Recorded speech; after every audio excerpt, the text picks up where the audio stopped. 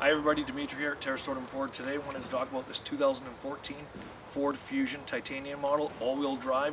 This thing is awesome in the winter. All four tires going, get you anywhere you want to go. As you can see from the front of the car, it has some pretty nice, sleek lines, some awesome styling.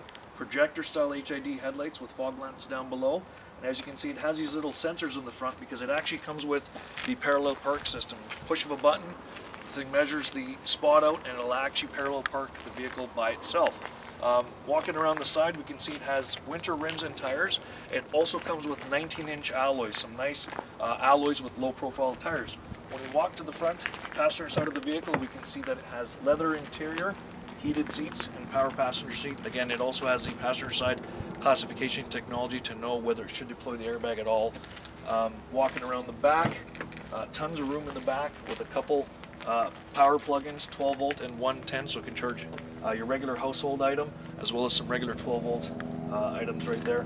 It is a 60-40 split fold down seat in the back, but even if you don't fold it down, of course we have keyless entry here. You pop the trunk open, you can see you have plenty of space for any type of cargo, hockey bags, golf clubs, groceries, gear, it's there. Backup camera is standard on one of these cars, as well as those backup sensors that you see in the bumper. As you start backing up towards something, these things start beeping at you. The faster the beep gets, the closer you are. When you have a solid tone, it pretty much means you have 12 inches. You're recommended to stop right there.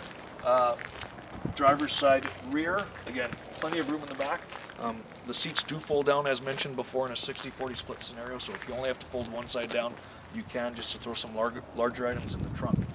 When we look at the driver's side of the car, we have this beautiful keyless entry keypad. I think it's one of the main things that Ford does on a lot of their vehicles. 5-digit code will allow you to unlock the vehicle and get in it without having your keys present. What does that mean? If you're out hiking, or you're at the soccer field, or you're out at the lake, or something like that, lock the keys in the vehicle so you don't worry about losing them or dropping them in water or anything else like that. Use a 5-digit code to get in. Blind spot monitoring system is another feature that this car has. What does that mean?